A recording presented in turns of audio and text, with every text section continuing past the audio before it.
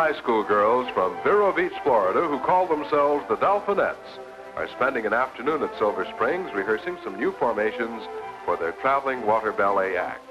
Let's watch them practice some of their graceful routines, shall we?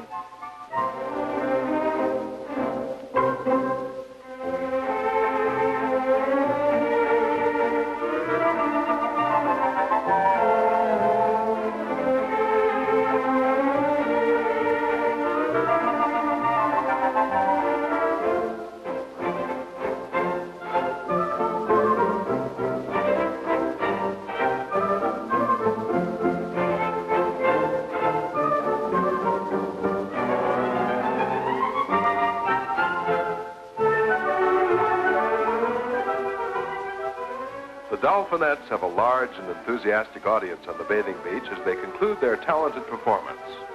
They're one of the many groups of young people who frequently visit the Springs and add to the enjoyment of others here for a vacation or a day's outing.